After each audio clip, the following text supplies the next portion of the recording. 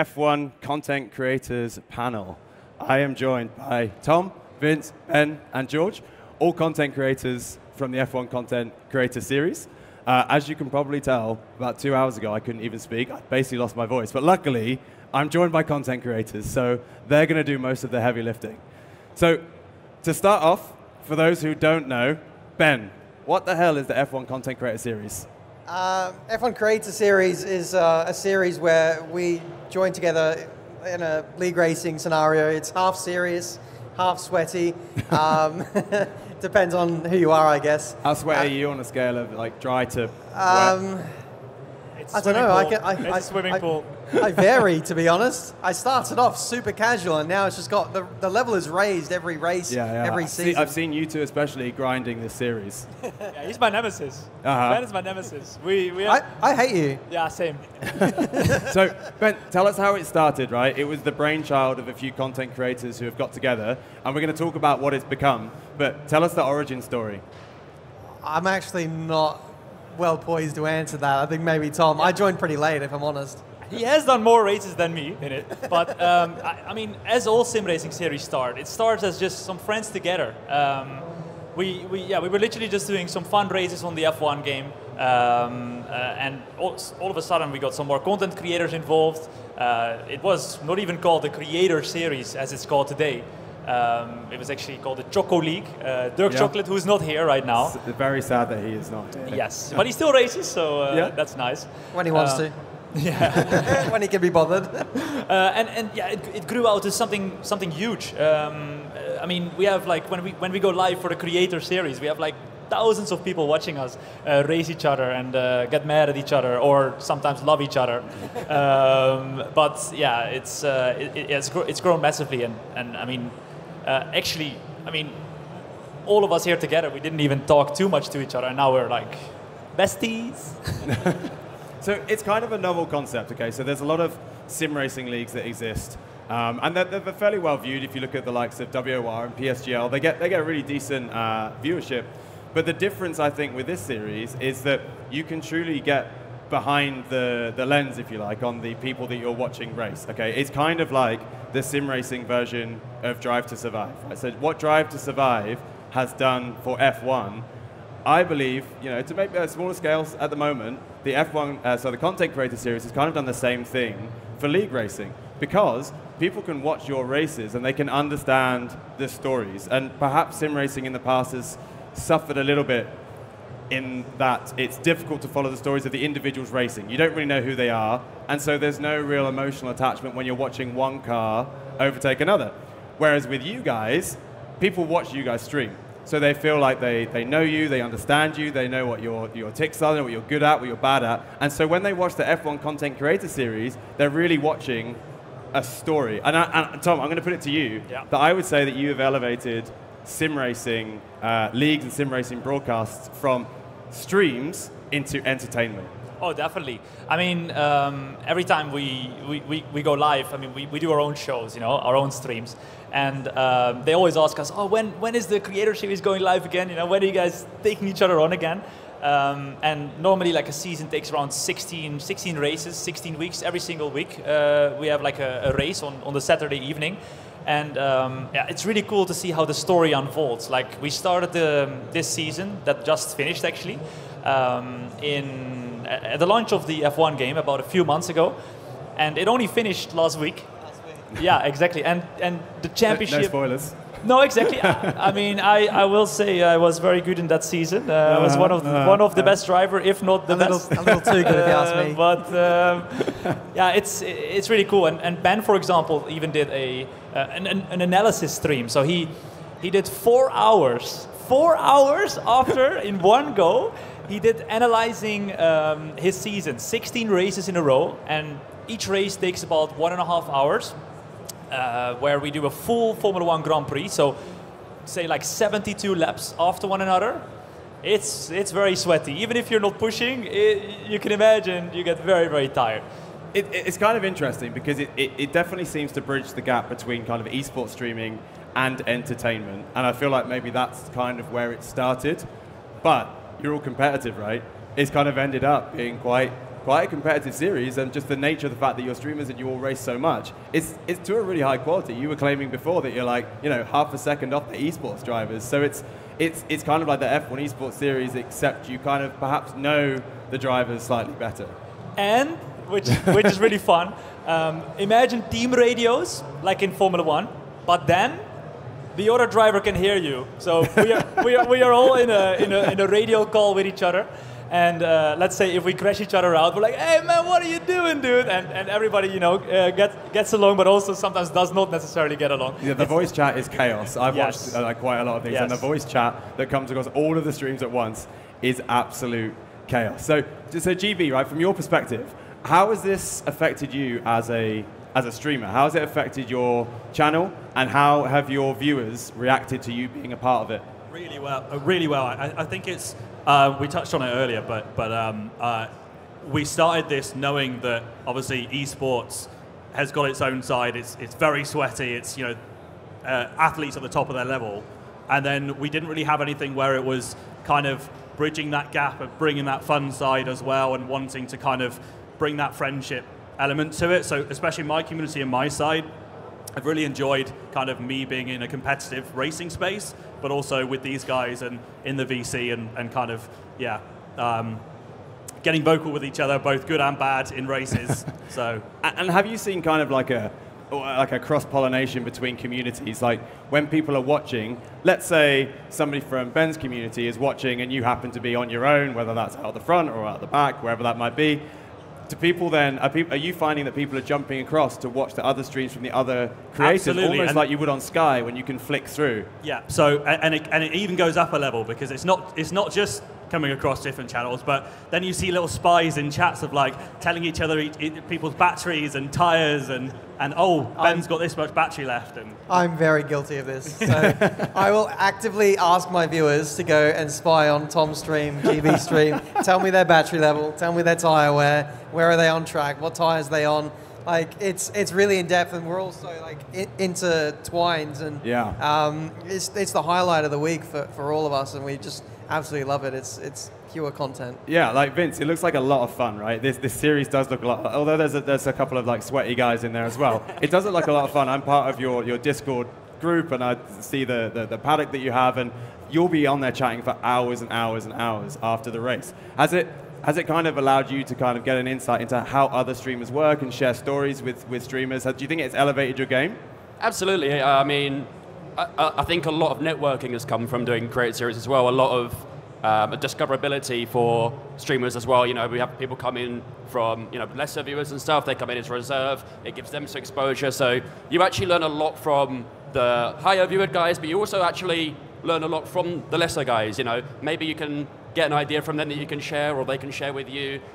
I think it's just a fantastic place to be able to network with everyone. And yeah, it's a lot of fun. I think it's a really good way of actually bridging the gap to real F1 as well, in a sense. You know, I've actually had quite a few people come into my stream, or I'm sure the other guys have seen it as well, but people have said they actually got more into F1 because of the creator series. You know, they saw that people were having fun, but also taking it in a semi-serious way. So, you know, a lot of people actually started watching F1 purely because of the creator series, to be honest with you. And like you said earlier, it's also bridging the gap to esports as well. It's that middle point between the serious stuff and also the casual stuff. So yeah, I think it's just got a really good balance to it, and it's a lot of fun to be able to partake in weekly. Yeah, so you're saying that you're learning a lot from the other streamers and you're sharing tips. So there'll be a lot of people here who are perhaps considering streaming, or have started streamers, or maybe they're very experienced streamers in the audience or watching online. Pick one or two things that you think you've learned from this series which has elevated your streamer game. Consistency on the track is the main thing. I think when you get to a 100% race, you come at the end of it and you feel very tired. You're like, oh, that took a lot out of me. So I think practicing is obviously the main thing as well. You don't need to practice a lot for something like this certain thing, but I think most of us will jump onto the rig like, an hour before, maybe 2 hours before, do a little bit of practice and head straight in. So I think practicing, being consistent, are the two main things that you really need in a big race like that. That's really interesting, because I was expecting you to talk about the qualities of a streamer and the entertainment and perhaps the engagement, but actually it's really interesting that in sim racing because it's longer form, especially when you're doing a 100% race, you crash out in corner 1, people aren't going to be watching you tagging around 30 seconds behind everyone else for a full hour and a half. So actually, it's one of those games where you have to be pretty good at it if you want to retain an audience. Does that in itself put more pressure on you to get good? Yeah, I mean, at the end of the day, everyone's watching at the end of the day, everyone's watching everyone's stream, right? So, you know, the publicity comes from doing well, essentially, which, you know, that's when it gets a bit serious and a bit sweaty and a little bit of words are exchanged and stuff. But, you know, at the end of the day, it's all fun, it's all games, and we're there to have a good time. We're there to race against each other, make content out of it. That's the main thing. Yeah. And increase exposure and help everyone out, basically. I actually want to add to what Vin said earlier. Of course, trying to like bridge the gaps between real racing and sim racing. What is really cool about the Creator Series is that we have our own silly season, like in real Formula One. Yeah. We're all driving for different F1 teams. Some of us are actually affiliated with F1 teams, like GB, for example, with Aston Martin. Me with Alpine Esports. But it's really cool because we have like this silly season before the season starts. It was actually, it's over now. And there's always some crazy moves between drivers. One of them was right here. Hello. The runner-up in the championship going from McLaren to Ferrari. So let's see if that's going to be an improvement. Let me cook these strategies. I'm going to make Ferrari great again. So Ben, talking of strategies then, you've done 4 hours of analysis of the Creator Series, right? So you know better than anyone else what is working in it, what isn't working, what people are enjoying, what people aren't enjoying. So looking ahead to the next season, how are you going to keep it entertaining, right? Because entertainment is all about, you know, refreshed ideas, newness. What are you going to do differently next time to keep this fresh? Something we really tried recently was Mystery Grand Prix, where we personally didn't know the race that we were going to heading into the session. And so that made it really unpredictable. No one could really guess the strategy or curate a setup that was going to be really dialed in for that circuit. And so it was a great leveler, I'd say, for all of us. But, you know, we've been constantly striving to try new formats. We do the odd sprint race here and there. It's a reverse grid championship.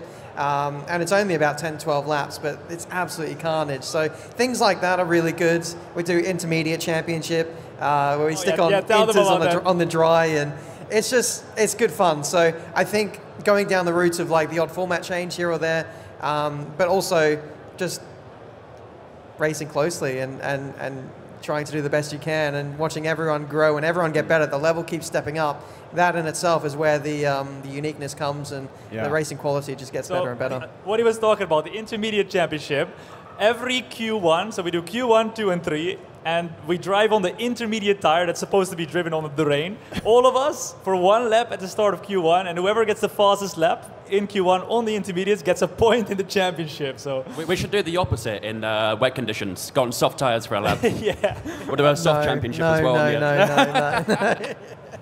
So, GB, like it sounds like the real success in this is the fact that, although maybe you're actually presenting this as not taking this too seriously. It's almost like putting the fun back in sim racing, because I think a lot of sim racing, a lot of sim racing leagues, a lot of sim racing series, and perhaps even some sim racing streamers would admit that perhaps they're guilty of being a little bit too serious, right? So is this kind of, for you personally, is this like an outlet to get creative more so than you can elsewhere, because you know the numbers are going to be buoyed by the fact that it's the Content Creator Series and you're sharing viewership and you're sharing in the success of the format? Yeah, absolutely. And I was going to touch on this as well, that it's almost a different mentality when you're racing, because as these guys said, you're doing a full 100% race, yes. You know, we know that everyone is a similar pace as well, yes. But you're also, when you're racing, you're having a mind on how am I interacting with my chat? How can I, you know, interact in the VC? So it's, you know, when esports drivers or you know,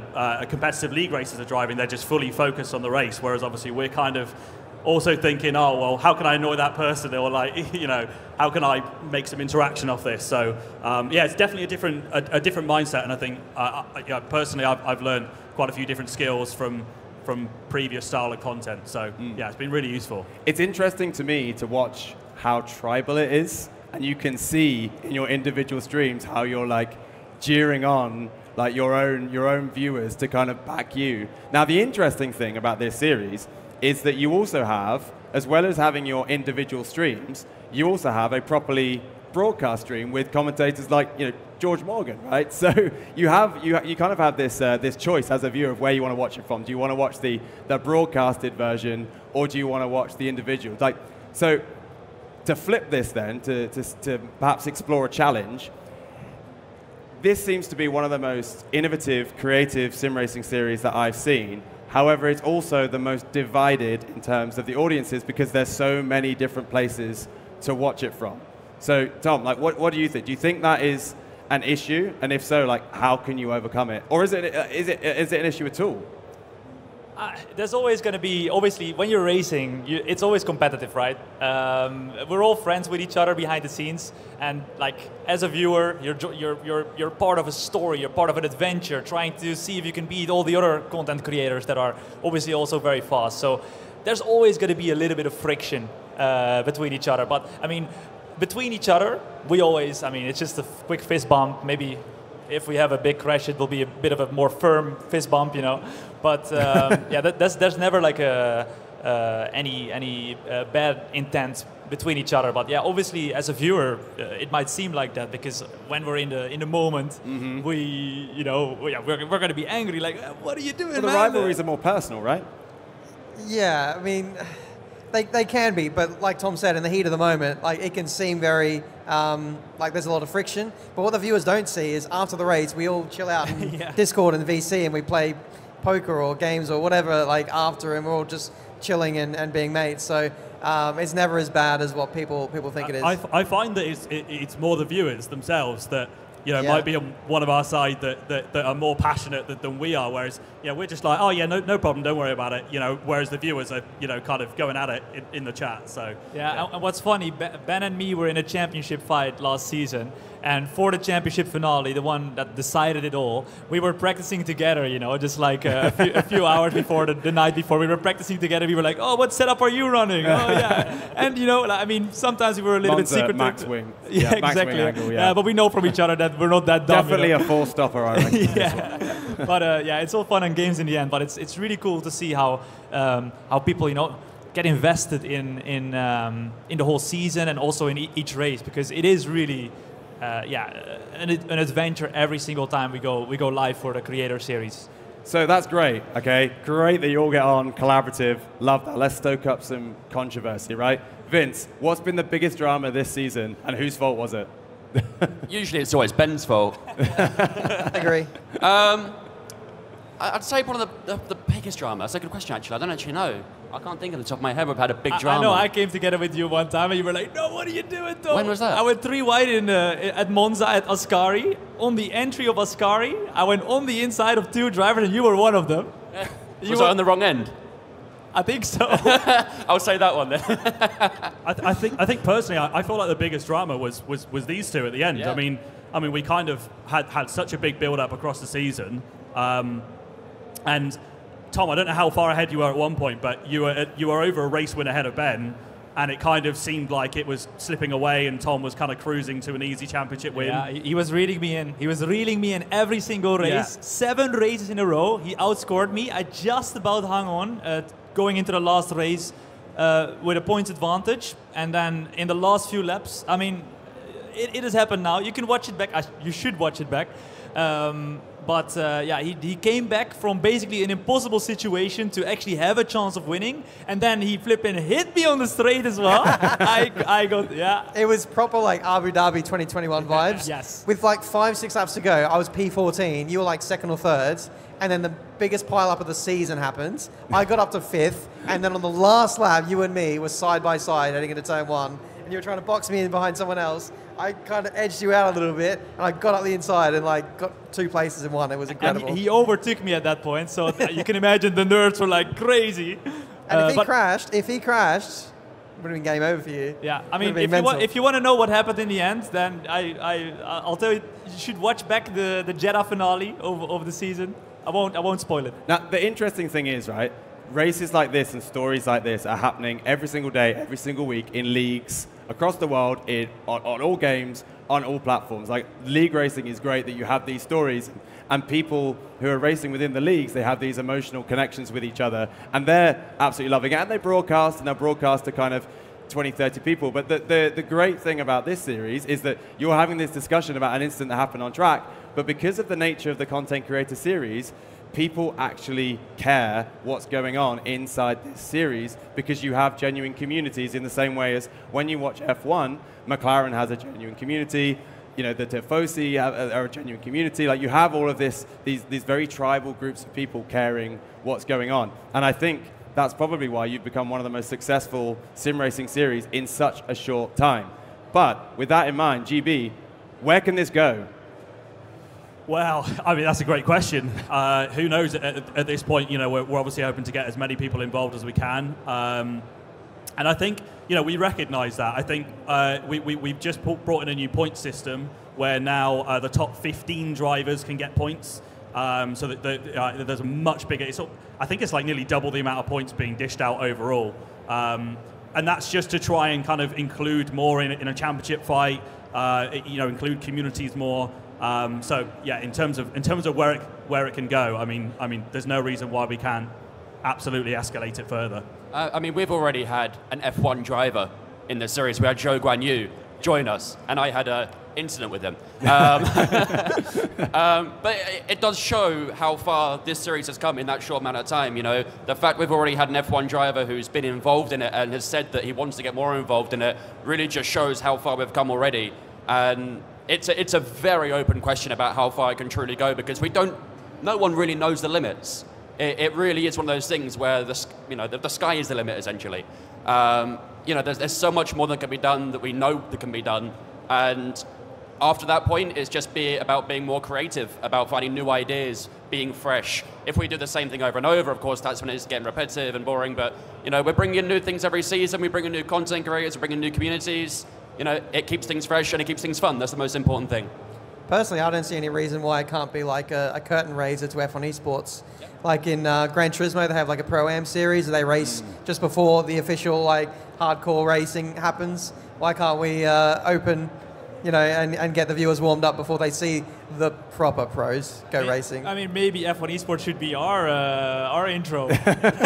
Yeah. Well, it's interesting, right? Because if you look at where sim racing appears to be going, if you look at series like the ESL R1 series on Rensport, they seem to be going towards shorter formats. So short, sharp races, heat systems, brackets. It's 5-10 minute shootouts, because the assumption there is that people have short attention spans. Now, you've totally defied that theory, because you're doing 100% races that even like PSGL and WR, like, you know, that's not where they tend to go, because they know that people's attention spans are shorter. So I put it to you that perhaps the content creator series has defied that, because as long as you're creating mini stories within the race that people actually care about, it doesn't matter what the format is, as long as you're getting all this short form entertainment within the longer race. I think esports and all these higher tier leagues are kind of giving the game a bit of injustice, because the best racing isn't 100% races, particularly with the new tyre model now,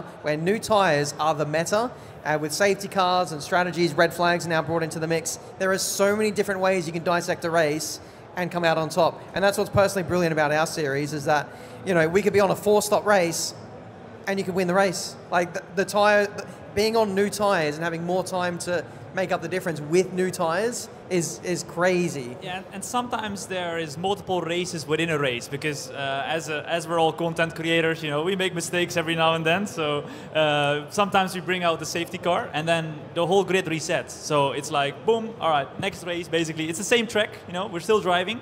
But from, let's say, boom, lap 20, we go racing again, and then we get a safety car again in lap 40. Oh, okay, everybody is reset again, and we have another race, basically. So, yeah. But sometimes we do get a clean race all the way to the end, and those ones are the sweatiest ones, because then you don't get any breathing time. It's a lot. I think in 100% races as well, because it's quite a long race, it actually allows people to find time to come in at some point. With the short races, they're what, 30 to 1 hour long, pretty much.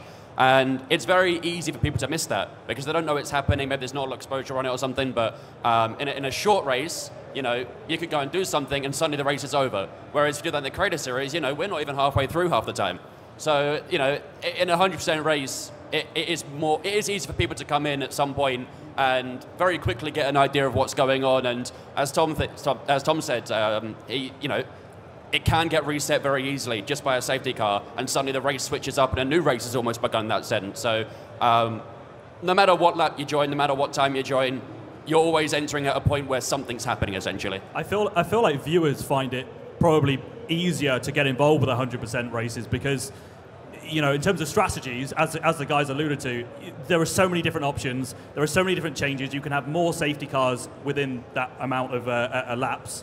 So all of a sudden, you know, you've got viewers that can now get, change when you box. They can have inputs on your tires, and that makes a huge difference over 100% versus a 50% where you know it's probably going to be a one-stop race. You know what you're doing. You know, the viewers kind of already know, oh, he's going to go hard to mediums or something. So there's not much variation there. It's really interesting because actually one of the biggest challenges that sim racing has is accessibility, in that when you come in to watching a 100% race, if you've never seen it before, i.e. you've never watched racing before, it takes you a long time to understand what difference tire compounds make and what difference a setup makes and what difference a safety car might make. But perhaps that doesn't matter so much for you guys because you're specifically the F1 game, and there are millions and millions of F1 fans who already understand it through the great coverage that we have of F1. You kind of have a bit more liberty to go with a 100% race and throw in strategy and throw in safety cars because the audience that's coming in already understand it. I wonder if it was GT racing, which has a fraction of the audience, I wonder if you could still do it. I wonder if your average gamer could come into a stream where you're doing 100% race and you have all this strategy and truly understand it. And that brings me to another point, right? Which is, again, you kind of defy assumptions made by a lot of streamers, in that a lot of streamers will say that one of the best ways to retain your audience is through engagement. Now, you guys, because it's, let's be fair, you're getting sweaty, you're competitive, it's, you know, you've got, right? He smells. Yeah, right, that's why I'm over here. So you're getting competitive. You're also talking to each other whilst you race. So you're having to balance the racing itself, the strategy of the race, talking to one another as part of the Discord. Does this mean that you're actually limited in how much you can engage with your chat? Yeah, that is a big limiting factor. I think for me personally, that's something I've had to really adapt from day one, where we came in and it was just, oh yeah, we're a bunch of mates, we're going to do a 100% race. It was chaotic. It was safety cars everywhere, and we were kind of just in a VC, you know, chatting amongst each other for a while. And I kind of realized that yeah, you can potentially alienate viewers if you are just, you know, solely talking in that VC. So you'll often see a lot of us deafening and coming in and out of the VC. If there's a safety car, we'll generally all undeafen and kind of shout about it and make a fuss. So yeah, it's quite a balance of making sure you're interacting with the viewers and not spending too much time in the VC, really.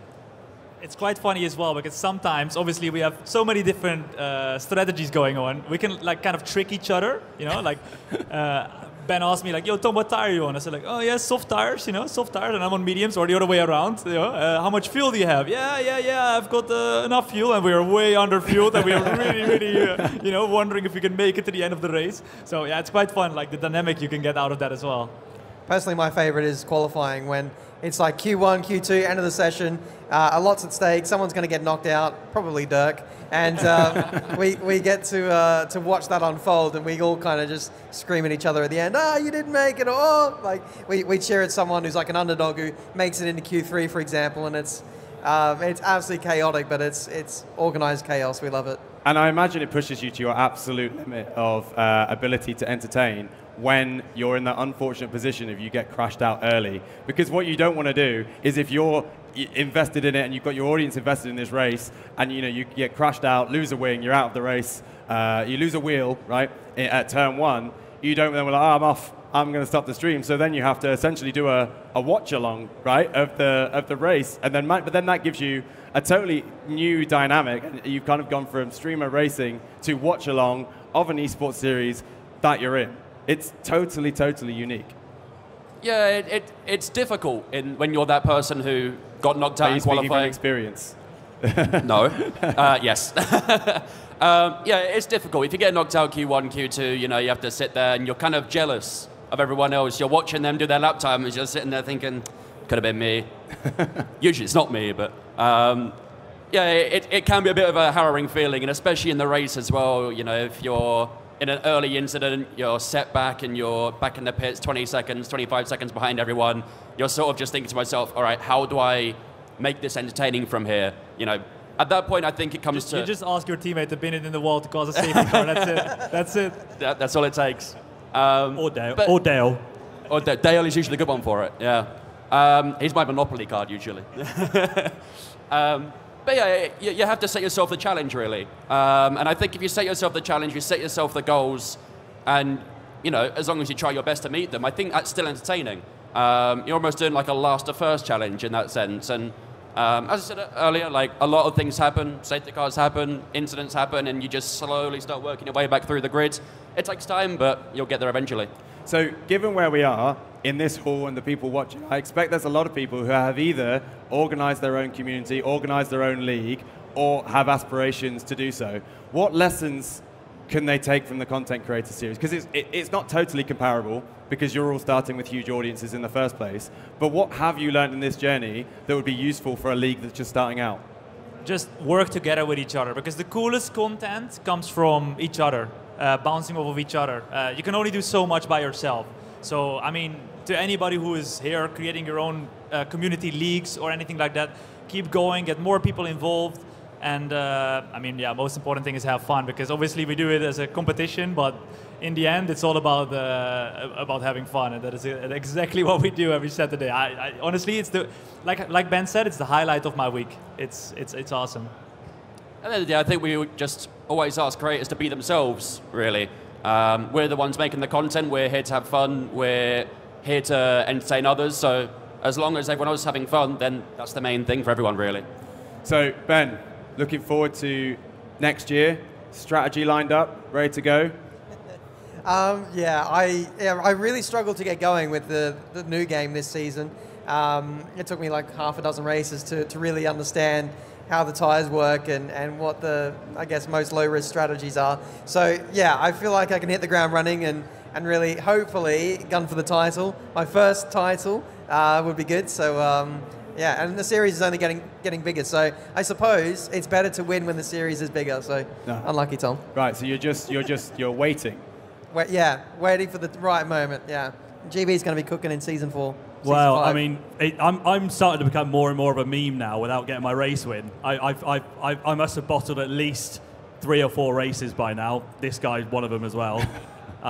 So yeah, for me, I'm pushing for that win in this next season. So, guys, well, thank you so much for your time. Really appreciate it. I think my voice is just about held out for this. Well done. Thank you very much. So thank you so much for joining us. Thank you for watching. This has been the Content Creator Series panel hosted by the Sim Sundays podcast. If you're into sim racing, I'm assuming you are, check out the Sim Sundays podcast on Spotify, Apple, and Google. Thank you very much. Thank you. We got the best fans here.